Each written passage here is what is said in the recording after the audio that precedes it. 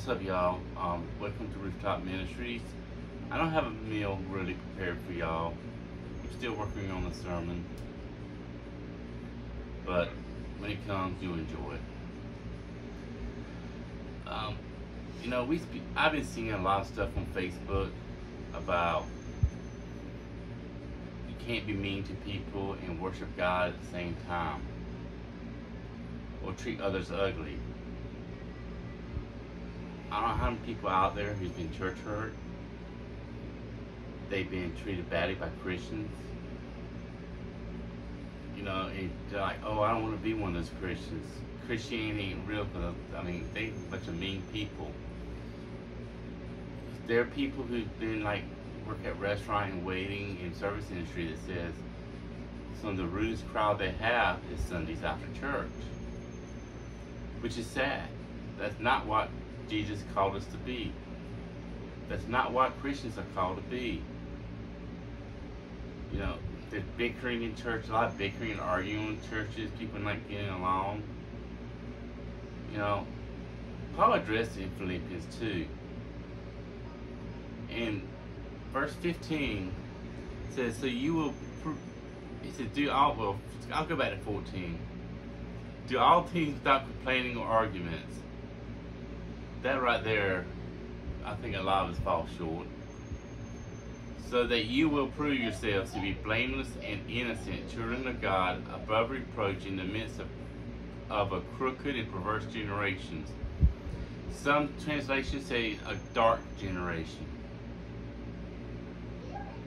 among whom you appear as light in the world, holding firmly the word of life, so that on the day of Christ I can take pride, because I did not run in vain, nor labor in vain.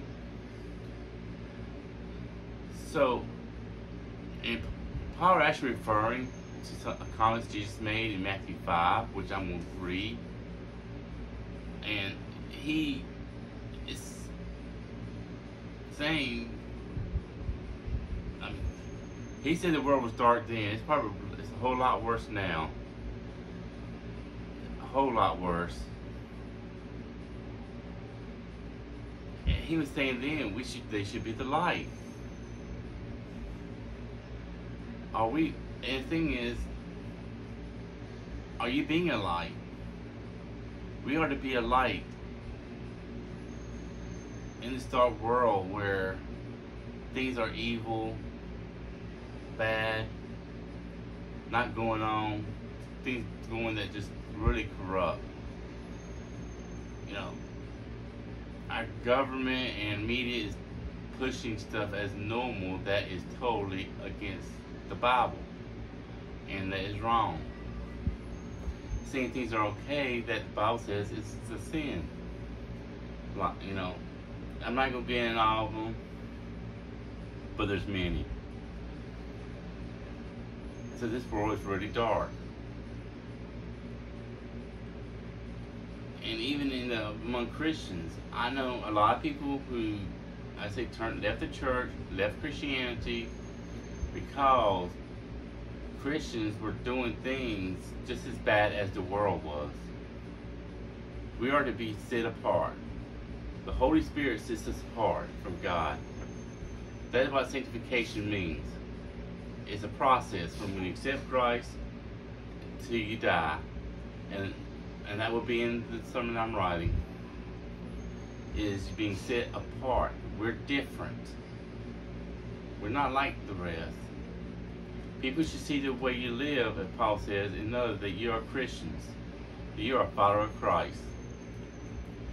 Jesus said in Matthew 5:14, you are the light of the world.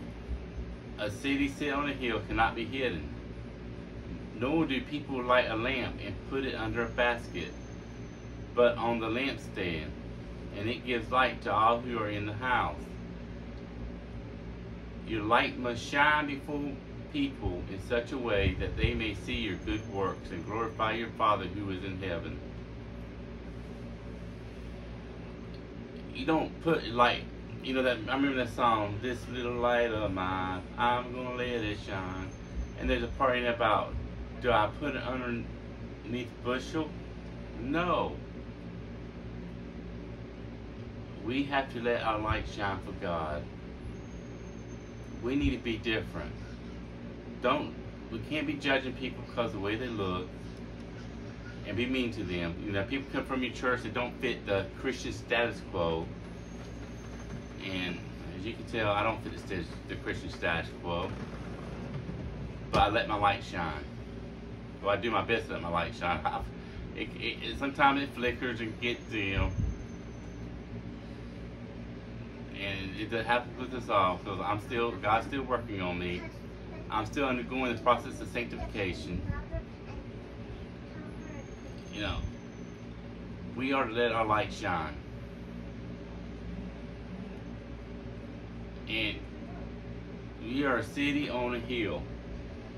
We are you know, here in eastern North Carolina, you go to our Outer Banks, we have lighthouses.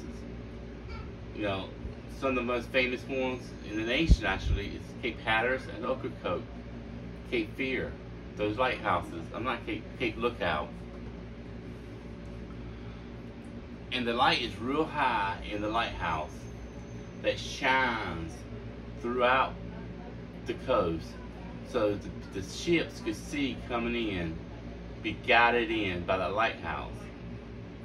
The ocean across there and the entrance to our thing, into the state, into the rivers, is known as the graveyard of the Atlantic. There is full of ships that have sunk.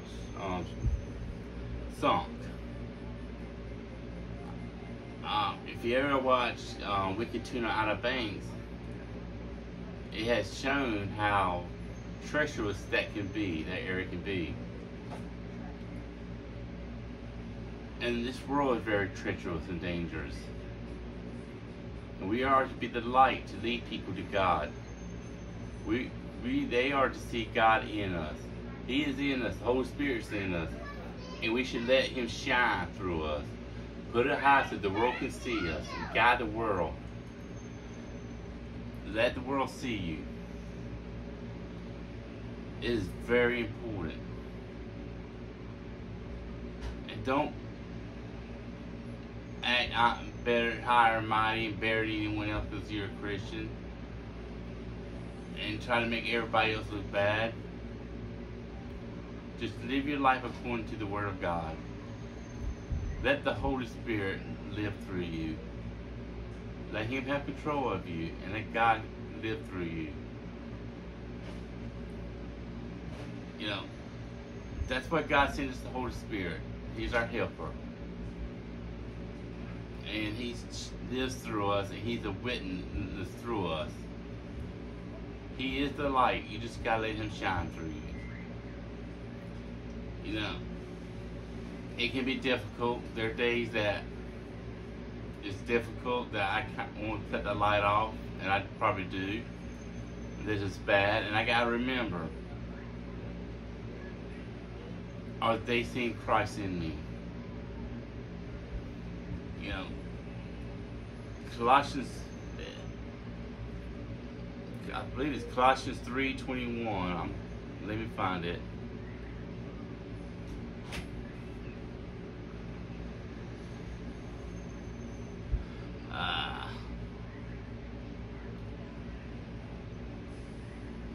A little bit farther.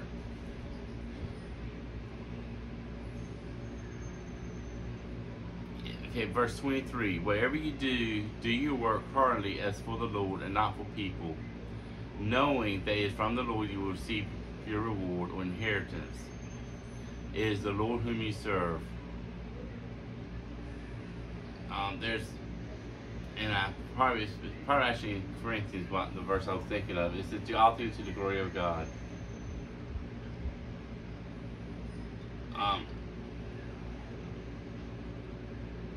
That's the verse I was thinking of, not in Colossians. And the thing is, what you're doing, the way you're living, before you make any decision, before you react to anything, is it going to glorify God? Our light should be glorifying God. Let your light shine so people see God's glory and His love. You know, and I quote this verse all the time, many times, it's from John 16, when it says, "They will know you're my disciples by the way you love one another."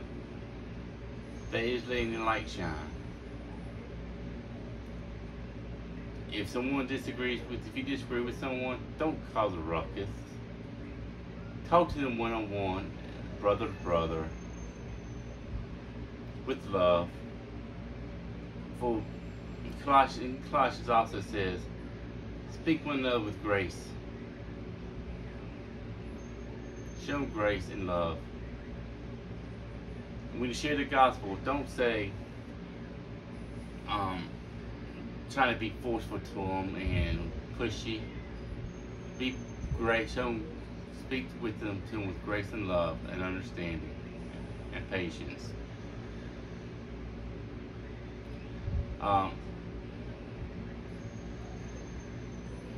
If you haven't subscribed to this channel, please hit that subscribe button.